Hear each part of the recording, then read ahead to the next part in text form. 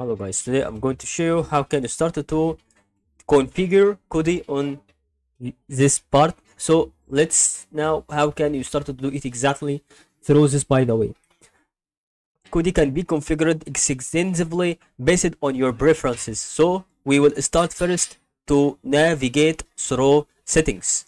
Okay, almost as you can see, this will be important through this one, by the way. And then now we have to start to go and click on settings on this side. Okay, so we have to start to go through the side, should be appearing through it, the appearance, playback, add-ons and more. So how can we reach that one?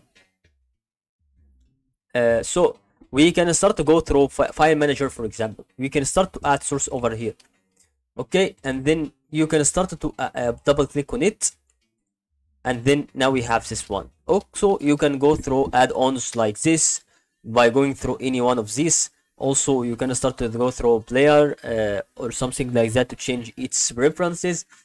Maybe you can go through any type of this like media or system or something like that. And that is all guys, to realize how can we do it. So thank you guys for watching and good luck. See you next episode about another video.